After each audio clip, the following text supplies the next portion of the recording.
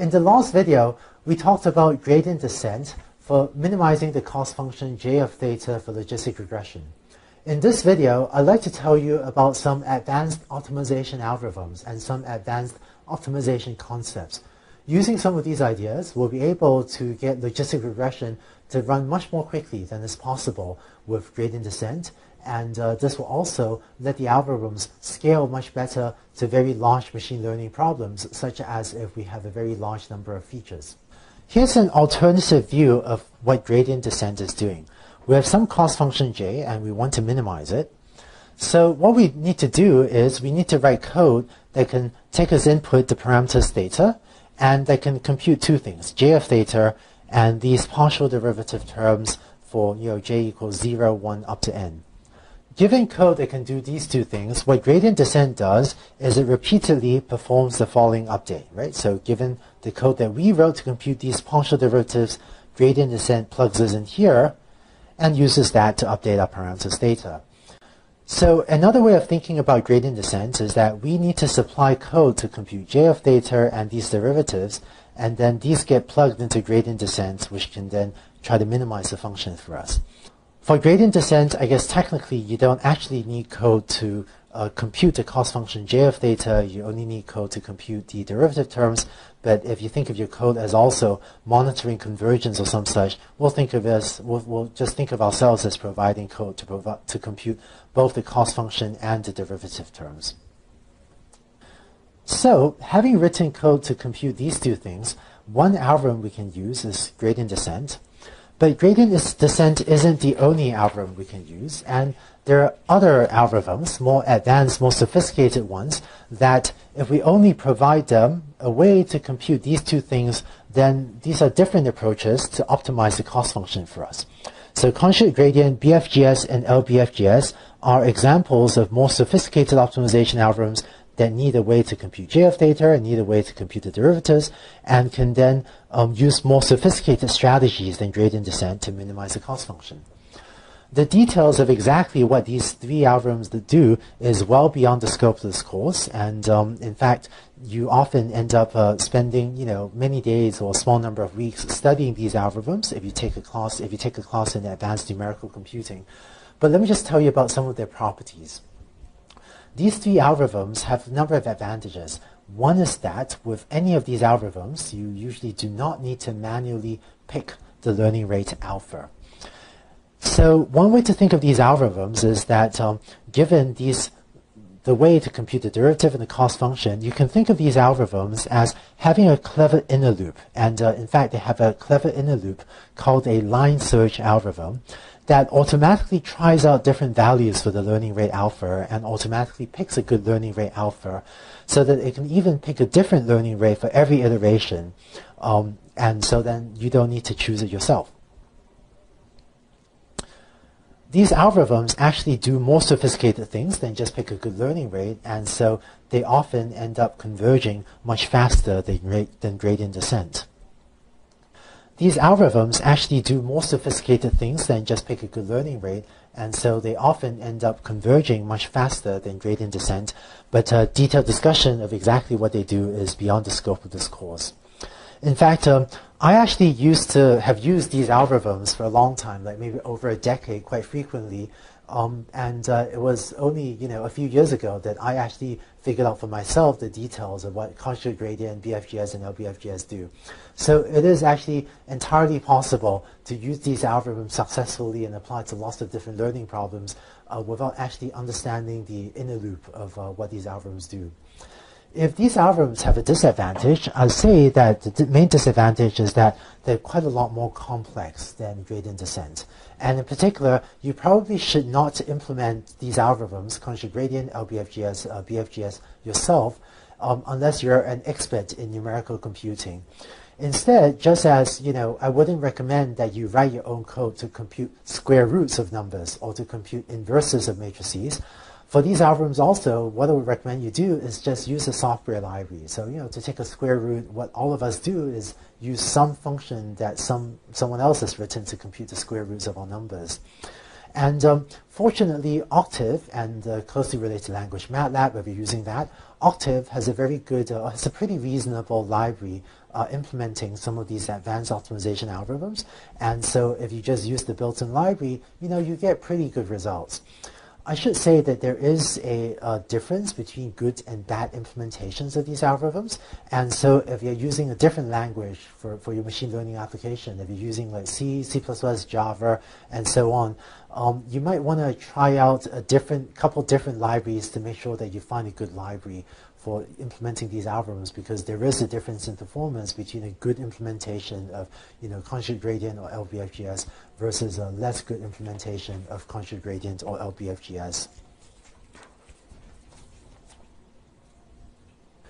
So now let's explain how to use these algorithms. I'm going to do so with an example.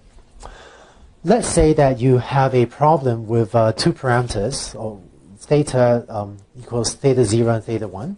And let's say your cost function is j of theta equals theta 1 minus phi squared plus theta 2 minus phi squared. So with this cost function, the value for theta 1 and theta 2, if you want to minimize j of theta as a function of theta, the value that minimizes it is going to be theta 1 equals 5, theta 2 equals 5. Now, again, I know some of you know more calculus than others, but the derivatives of the cost function j turn out to be these two expressions down here. So I've done the calculus. So if you want to apply one of the advanced optimization algorithms to minimize this cost function j, so if we didn't know the minimum was at 5, but if you want to have a cost function, find the minimum numerically, right, using something like gradient descent, but preferably more advanced than gradient descent, what you would do is implement an octave function like this. So we implement a cost function theta function like that. And what this does is it returns two arguments. The first, jval, is how we would compute the cost function j. And so this says jval equals theta 1 minus phi squared plus theta 2 minus phi squared. So it's just computing this cost function over here. And the second argument that this function returns is gradient. So gradient is going to be a 2 by 1 vector. And the two elements of the gradient vector correspond to the two partial derivative terms over here. Having implemented this cost function, you can then call the advanced optimization function called fminunc. It stands for function minimization unconstrained in Octave. And the way you call this is as follows. You set a few options. Options is a data structure that stores the options you want. So grad on, this sets the gradient objective parameter to on. It just means that you are indeed going to provide a gradient to this algorithm, and we're going to set the maximum number of iterations to, let's say, 100. We're going to give it an initial guess for theta. This is a 2 by 1 vector, and then this command calls fminunc. This @ symbol represents a pointer to the cost function that we just defined up there. And if you call this will compute, we'll use one of the more advanced optimization algorithms. And if you want, think of it as just like gradient descent, but automatically choosing the learning rate alpha for you, so you don't have to do so yourself. But it will then attempt to use these sort of advanced optimization algorithms like gradient descent on steroids to try to find the optimal value of theta for you. Let me actually show you what this looks like in Octave. So I've written this cost function of theta function exactly as we had it on the previous slide. It computes jval, which is the cost function, and it computes the gradient with the two elements being the partial derivatives of the cost function with respect to the two parameters theta 1 and theta 2.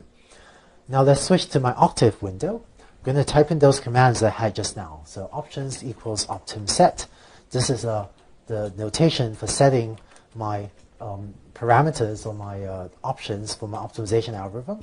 Grad option on, max iter 100, so that says 100 iterations, and I am going to provide the gradient to my algorithm.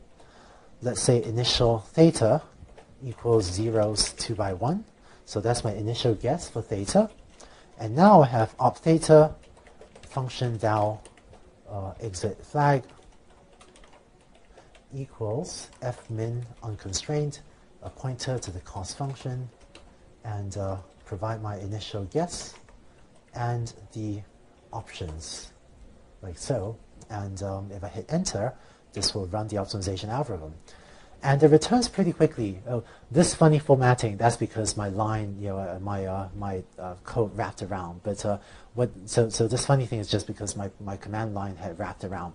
But what this says is that it numerically ran this, think of it as gradient descent on steroids, and it found the optimal value for theta is theta 1 equals 5, theta 2 equals 5, exactly as we're hoping for. The function value at the optimum is essentially 10 to the minus 30, so that's essentially 0, which is also what we're hoping for. And the exit flag is 1. And this shows what the convergence status of this. And if you want, you can do help fmin unc to read the documentation for how to interpret the exit flag. But the exit flag lets you verify whether or not this algorithm thinks it has converged. So that's how you run these algorithms in Octave.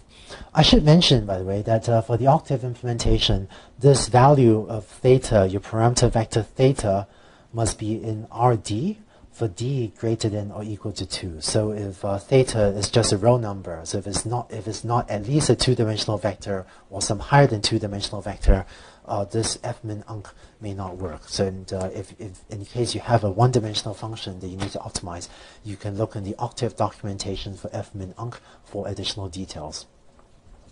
So that's how we optimize our toy example of this sort of simple quadratic cost function. How do we apply this to logistic regression? In logistic regression, we have a parameter vector theta, and I'm going to use a mix of Octave notation and sort of math notation, but I hope this explanation will be clear. But our parameter vector theta comprises these parameters theta 0 through theta n, because Octave indexes vectors using indexing from 1. Theta 0 is actually written theta 1 in Octave, theta 1 is going to be written so theta 2 in Octave, and that's going to be written theta n plus 1, right? And that's because Octave indexes its vectors starting from an index of 1 instead of an index from 0. So what we need to do then is write a cost function that captures the cost function for logistic regression. Concretely, the cost function needs to return jval, which is jval, so you need some code to compute j of theta. And we also need to give it the gradient. So gradient 1 is going to be some code to compute the partial derivative with respect to theta 0, the next partial derivative with respect to theta 1, and so on. And once again, this is gradient 0, this is gradient 1, gradient 2, and so on, rather than gradient 0, gradient 1, because Octave indexes its vectors starting from 1 rather than from 0. But the main concept I hope you take away from this slide is that what you need to do is write a function that returns the cost function and returns the gradient. And so in order to apply this to logistic regression, or even to linear regression, if you want to use these optimization algorithms for linear regression, what you need to do is plug in the appropriate code to compute these things over here. So now you know how to use these advanced optimization algorithms. Because for these algorithms you're using a sophisticated optimization library, it makes the code just a little bit more opaque, and so just maybe a little bit harder to debug. But because these algorithms often run much faster than gradient descent, often, quite typically, whenever I have a large machine learning problem, I will use these algorithms instead of using gradient descent. And with these ideas, hopefully you'll be able to get logistic regression and also linear regression to work on much larger problems. So that's it for advanced optimization concepts. And in the next and final video on logistic regression, I want to tell you how to take the logistic regression algorithm that you already know about and make it work also on multi-class classification problems.